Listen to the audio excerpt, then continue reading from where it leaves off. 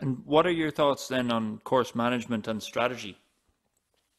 Well, I think it has to be so personal and individual, and this is where I would have played a bunch of team golf, and you have these meetings where you're discussing the course.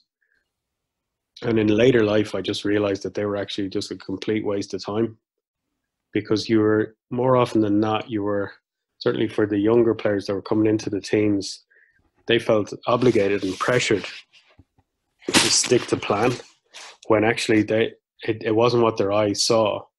So it's a skill that you have to learn, and it's basically managing your patterns around a golf course.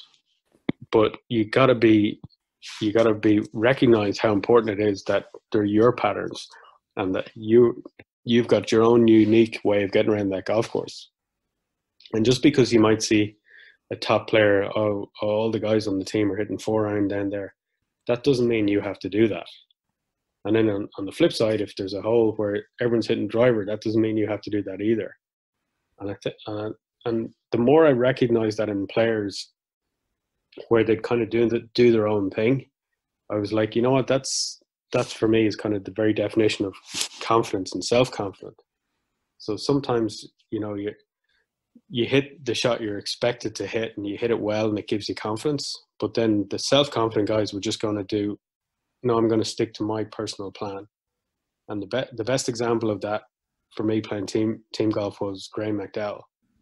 So yeah, he'd be super polite in these meetings and say his piece if he was asked an opinion on a hole, but he would literally do his own thing. And it might mean on a short tight hole where it was recommended by the coaching team that you'd hit a 4 iron, he just hit driver because he didn't care, because that's what his eyes saw, and that's what he was most comfortable with. Was that an Irish team? Yeah, so played